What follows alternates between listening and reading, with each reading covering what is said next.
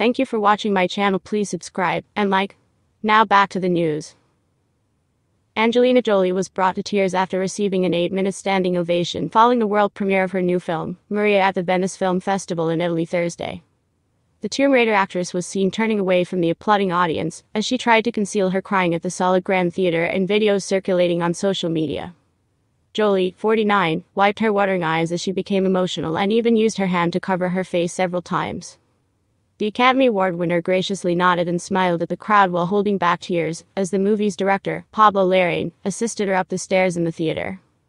Audience members were seen standing and clapping as they cheered for the actress for at least 8 solid minutes, according to reports. Jolie looked stunning in a chic off-the-shoulder champagne gown and fur wrap, adorned with a sparkling vintage brooch.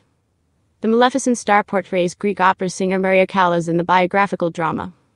Ahead of the event, Jolie paid tribute to Callas by attending a photo call wearing a Cartier Panthère pin that belonged to the legendary soprano. "I chose not to copy Maria's looks because they are hers, and her Venice carpets were stunning, so I gave a little nod to her in a different way," she told Vogue, adding, "You can imagine how special it was to wear a piece of jewelry that was hers."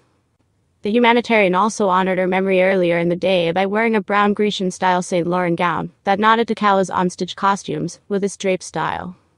Her well-received performance has already inspired Oscar buzz, according to several outlets like Variety and the New York Times. In 2000, Jolie won the Best Supporting Oscar for her role in Girl, Interrupted. 9 years later, she received an Academy Award nomination for Best Actress for her role in the 2008 crime drama, Changeling.